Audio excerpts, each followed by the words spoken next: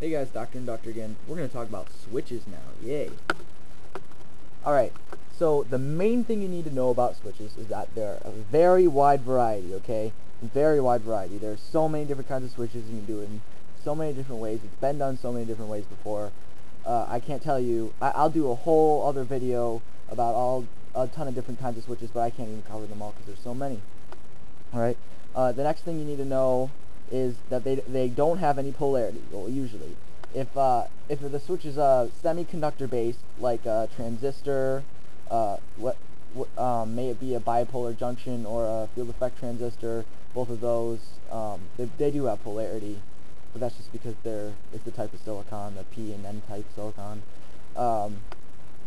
Anyways, yeah, usually they don't have polarity. When we have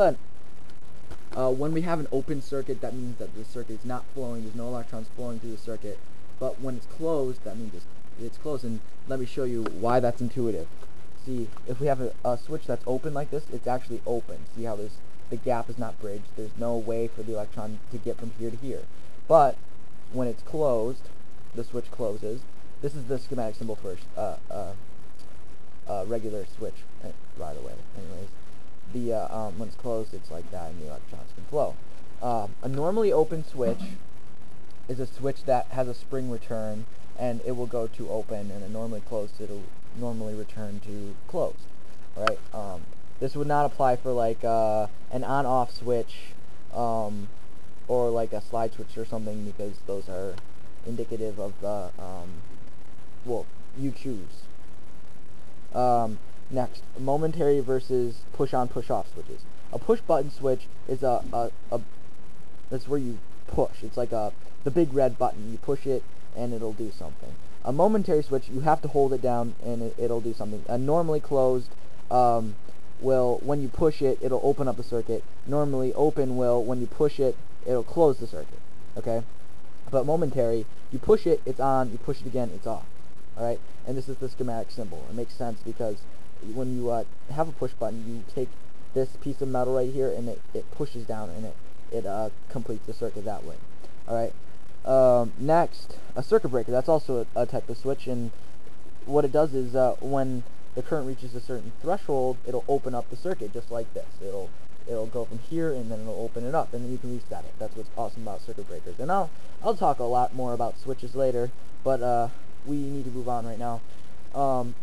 The last thing I want to go over is the type of poles and throws. Okay, SPST. Whenever you see that, that means single pole, single throw. That means it has one pole and one throw. That means it only has one lever of action. Okay, and this action can only go to one place, right? So it'll connect it right here. Now, single pole, double throw. See, there's one pole still, but there are two different settings you can set it to. So you have the power comes through right here, but if you choose the middle setting, it won't go anywhere. If you choose over here, it'll go this way. If you choose to switch it that way, it'll go that way. So that's a single pole double throw. And then we have a double pole single throw. So that means, or that would actually not look like that. That would look like that, actually. So, sorry about that. Didn't plan that very well. Anyways, there's two different power sources that you can get. Usually it would actually be like that, though. And in one throw, both of those power sources are connected. Okay? And then, finally, this double pole, double throw, that means that there's two different power sources that can go to two different areas. Okay? As opposed to this, two different power sources go to one different area. It's just like this, except there are two poles and two different power sources. Okay?